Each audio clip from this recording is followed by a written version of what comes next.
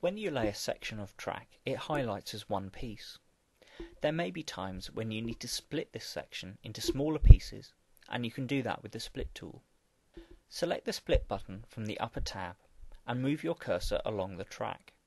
Left-clicking the cursor on the track will create a split as indicated by a red square box. A train will not be able to pass over this split as it registers as a track end, complete with buffers.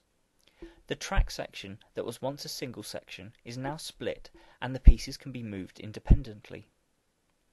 If you want to rejoin these track sections, select the Join button and click the track you want to connect, followed by the track you want to connect it to. The tracks are still registered as separate sections, but are now connected.